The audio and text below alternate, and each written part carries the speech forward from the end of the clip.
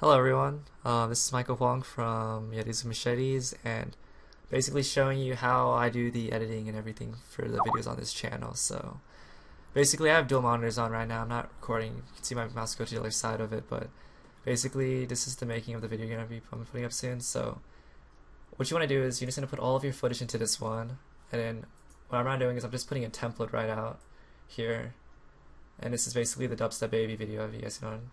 And I'm basically just gonna, I have on a separate piece of paper all these times cut out, like 3.5, 1.8, 1.8, and just example, I got the 9.07. I'm just gonna snip it in there, and this is the one with the effect in. So you just basically want to get a feel of the song, so listen through a few times, watch the video, and you can figure out what you want to do with it. And whenever you do this, you usually want to mute the audio. It already did it for you, so basically after you do that, you can change all the settings right here. I like it how it is right now. It's just nice and simple, but you can change the exposure, saturation, other levels of that.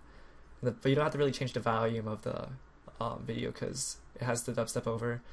So yeah, I'm right on making this as the introduction to the video. I'm going to probably add one of our songs afterwards, but let's see, we can just trim out the part. For the intro, we can do the scene where we're walking up the stairs, which is right here. And that's the very beginning of it, which is the 3.5 seconds, so I can probably cut to where right here's a good time, and you can start it right here.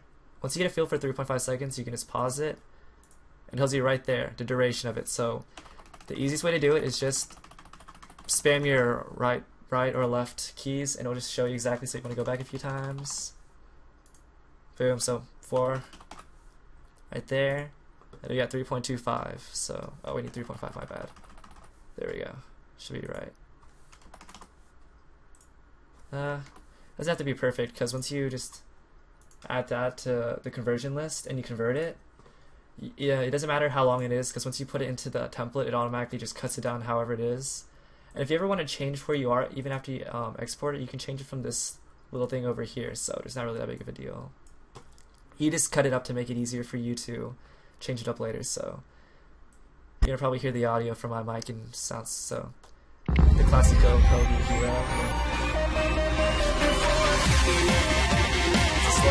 Here's the baby. So you just want to keep changing throughout the thing, and then once the drop happens, it's gonna be pretty sick.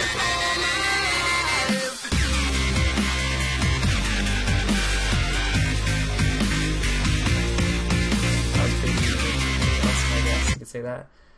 And that's gonna be basically the introduction. I'm gonna add basically footage of us actually playing afterwards, but this filler is just gonna be random things that I could think of. So yeah, tracks right there. Alright. So yeah, that's basically how these things work. It's pretty simple. It's actually very straightforward, and it's really awesome how GoPro gave me this free, because Sony Vegas and my other thing was just a little bit more complex. Well, not complex, but this is just very simple because it goes straight from the conversion from GoPro and has really good optimizations when you finally export the file. It gives you like the easy 1080. I mean, all of them do that, but it exports really quick compared to the other ones.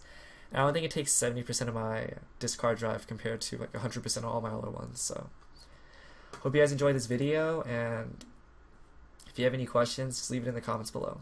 Alright, have a good day.